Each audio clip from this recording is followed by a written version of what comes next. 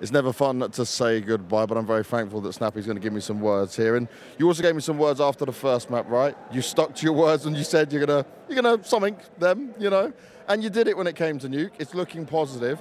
But you said to me, they were just better than you on Ancient. When it came to that, though, did you expect to put up more of a fight? Because we've been pleasantly surprised with your Ancient. Yeah, I mean, I think overall on Ancient, they just played better and they won both pistols and they just outplayed us, to be honest. They were the by far better team. I think it was the same case for us on Nuke afterwards. Yeah. And then in the end on Mirage, they just showed a way better level. We got up, we got to a good start.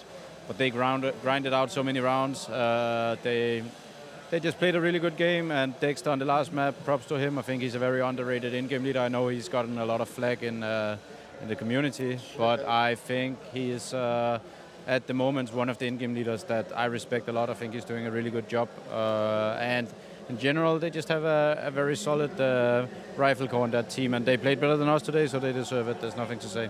Snappi, thank you very much for your words, man. We'll see you next time. Look after yourself.